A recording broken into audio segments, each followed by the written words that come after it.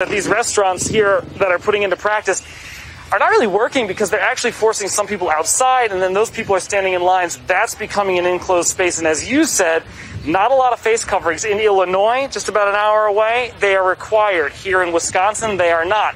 I will remind you, as you know, of course, the governor had put restrictions in here in the state of Wisconsin. Those were overturned by the Supreme Court of Wisconsin, which is what has led to all this. You talk to businesses here, they'll say, sure, we're grateful for the business, but it's their employees who are worried about their health, the health of their families. Nobody really knows how this is going to play out. You talk to people, and they say they're brave. This is their way of getting out. This is their freedom from Illinois, telling us to go home. That's the situation here. There doesn't seem to be any social distancing and not a lot of care when it comes to the coronavirus, Katie.